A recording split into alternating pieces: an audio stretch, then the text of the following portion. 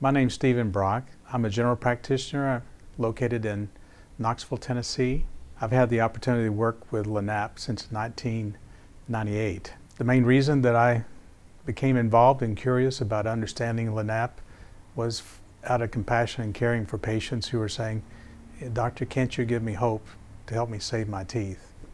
I recently attended a program on the cardiovascular disease, and the primary physician shared this with the group, and I've never heard a physician communicate to the dental community express need for partnership for effectively being able to mediate and to diminish the risk for heart attack and stroke for their patients.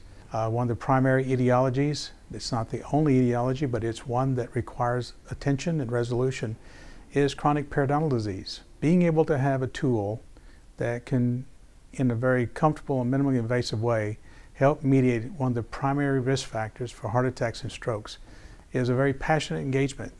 Cardiovascular disease and the role of chronic inflammation, that's one of the causative pillars in that disease process.